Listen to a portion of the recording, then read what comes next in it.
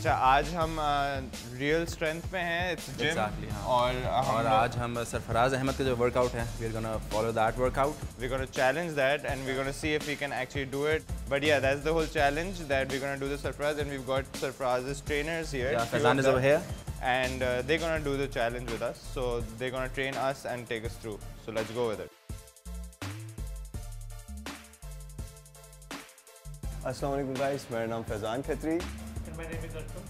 आज हमारे पास अली और फ़हद आए हैं एक दूसरे को चैलेंज करके सरफराज अहमद के वर्कआउट से इंस्पायर होके कि क्या उस तरह का वर्कआउट ये फॉलो कर पाएंगे कि नहीं। देखते हैं कहाँ तक पहुँच पाते हैं और होपफुली अच्छा ही करेंगे। सो लेट्स सी, चलेंगे।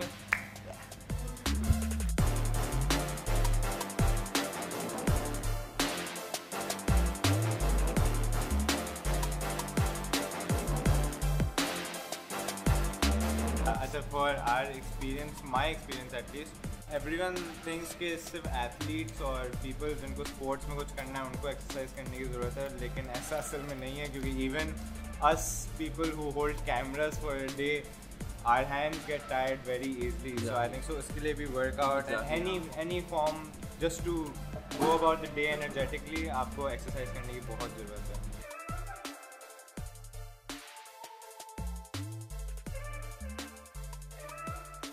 Although I'm into weight training for a long time, but you know this workout was really challenging. Because in a sense that बहुत सारे compound movements थे इसमें, आपका leg workout था, upper body workout था, आपका core involved था इसमें. So it was really challenging in the way.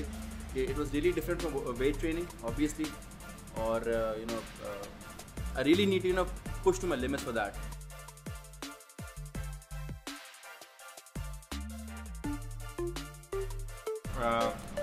Coming back and working out was challenging and tough. That's why I could not continue after a certain stage, even though Ali continued.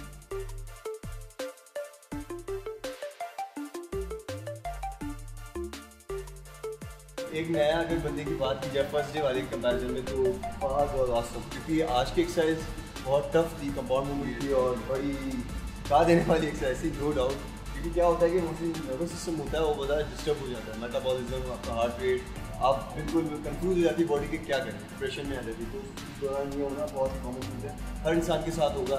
जो भी first time start करेगा तो please tension ना लेना, काम है साथ, और फिर नेक्स्ट डे ज़रूर आना है। ऐसा ना हो कि 3 दिन के बाद फिर भाग जाओ।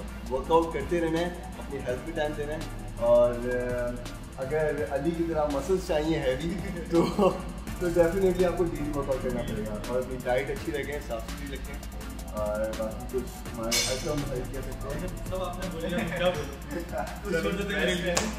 Let's get this done with, and thank you so much. I'll let you go do this again.